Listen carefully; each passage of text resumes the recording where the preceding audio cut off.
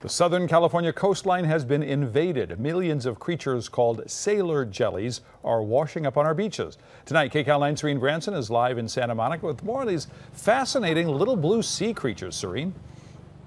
And Kent, they're called by-the-wind. Sailors and lifeguards tell us they have seen them wash up from Zuma Beach all the way down to San Pedro, with a lot right here in Santa Monica just this past weekend. Biologists guess that millions have washed up on the Southern California coast.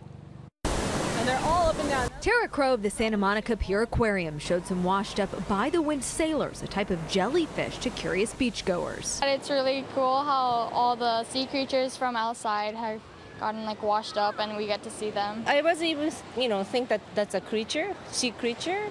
Yeah, I thought that it's just a plastics. Crow says they were all over Santa Monica Beach this weekend and she hasn't seen them in 7 years. They have a little sail and they go wherever the wind carries them.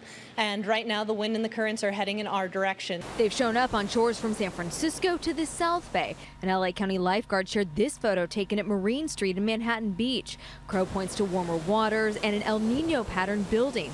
They're related to the Portuguese man of war, but on most, their tentacles have tumbled off and their toxins don't pose a threat to humans. That whip is so small and your skin is thick enough that it just can't get through to actually penetrate down to your nerve cells. So you are getting stung when you touch them, you just can't feel it. So definitely come down, check them out, pick them up. It's okay to investigate. Crow says the die-offs happen around the world and there's no reason for alarm. It's a healthy part of their life cycle, so there should be plenty more out there. They should do just fine.